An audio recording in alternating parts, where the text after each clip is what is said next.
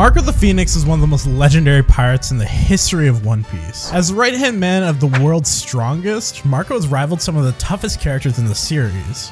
But does he really have the strength to match characters like the admirals or even his fellow first commanders? Well, in this video, let's figure out how strong the guy really is. So let's firstly go to where Marco shines, the Battle of Marineford. I'm gonna immediately give Marco and every other Whitebeard commander credit as they fought a war against these guys when they only really had one Yonko level character on their side. In my opinion, it's an insane testament to Marco's capabilities as a fighter that Whitebeard actually entrusted him as his right hand in such a dangerous battle. Next, whether you think the guy was serious or not, we immediately see Marco shine against someone as strong as Kizaru. Marco legit flies to the Yasukani no Magatama and takes no damage, going as far as to taunt the Admiral. I'd like to remind you guys of how scary this ability was when used against Law and his crew. It's a barrage of laser beams that go through anything like butter, and Marco tanked it in his Phoenix form easily. He then somewhat matched Kizaru, and while it's not clear how close the two are in speed, I think it's fair to say Marco could most likely keep up with the guy. Okay, starting with the first sort of controversial thing in this video, Marco clashing with Kizaru sent the Admiral flying across Marineford. Many argue that Marco has insanely low DPS, as he's never done anything significant to anyone around the commander or higher level. I'd like to argue that this is actually a pretty decent feat of strength. Essentially, and I know this sounds weird, but I think of this like an arm wrestling match. For Marco to have been able to overpower Kizaru that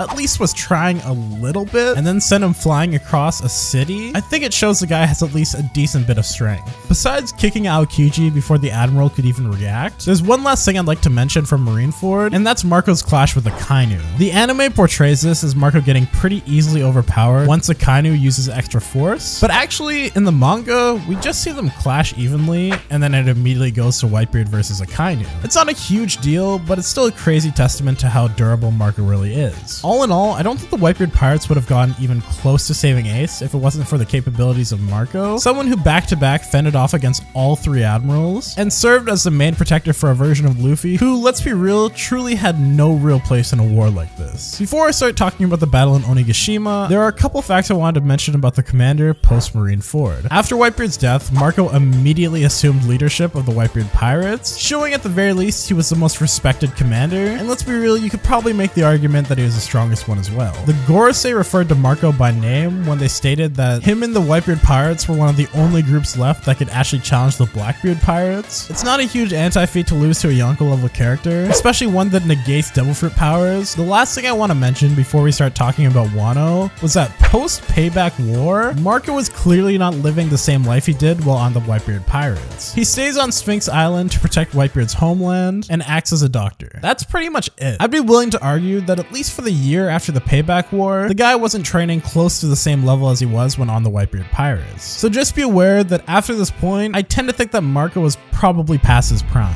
Now let's talk about Wano, where I'd like to argue that Marco was again an invaluable asset. One of the first skirmishes Marco finds himself in was, funnily enough, with a Yonko, Big Mom. Once again, we see someone of insane strength have some level of respect for someone like Marco, as Big Mom was surprised to find someone of his caliber working with a bunch of kids. Now these kids are a part of the same group that defeated characters like Cracker and Katakuri, two of her top fighters, and still, she held greater respect for Marco. Now this fight is admittedly really strange. Marco goes from clashing and overpowering Big Mom's Prometheus to getting immediately caught up in a chokehold. The most charitable argument I can give this is that Marco was caught off guard, and I do think this is likely what happened. Something similar happened when Vice Admiral Onigumo was able to lock sea stone cuffs on him while catching him off guard. Both these situations are probably anti-feats for Marco's observation hockey, but at the same time, it kind of sucks, because when we look at other situations, Marco seems to be pretty damn good at reacting to attacks. So he's in a chokehold, and instead of just one-shotting the guy, Big Mom orders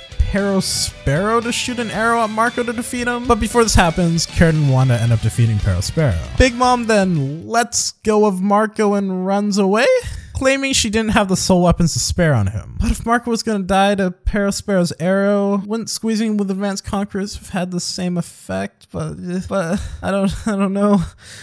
So this is what I'd like to call bad power scaling, as this entire scene just doesn't make sense. The only argument I can think of is that Marco could have just stalled Big Mom for way too much time, but this doesn't really explain why she thought Perospero would at all be a threat. This especially doesn't make sense as Chopper tanked multiple arrows from Perospero her at the same time. So what I'm saying is, this scene really sucks and doesn't really make any sense. And I think the most you can gather from it is that 1, Marco's flames can overpower Big Mom's Prometheus. 2, if caught off guard, Big Mom can catch Marco in a chokehold. And 3, Marco is capable of stalling Big Mom for a decent amount of time and forcing her to use a significant amount of soul weapons. Now, before the king and queen fight, I just want to mention these 2 things that are just insane. First, this panel where Marco's getting stabbed in the head Anel style and just shrugging it off while he doesn't even have a Logia Devil Fruit. And secondly, more importantly, the fact that Marco had healed the entire banquet hall from Queen's Ice Oni virus. Like it or not, I don't think Marco was going into this fight with 100% stamina. Looking at the actual fight with king and queen, Marco shows to be decently impressive, clearly outspeeding the 2 on multiple occasions. And like I mentioned prior, was capable of reacting pretty decently to their attacks. At one point, he even had both characters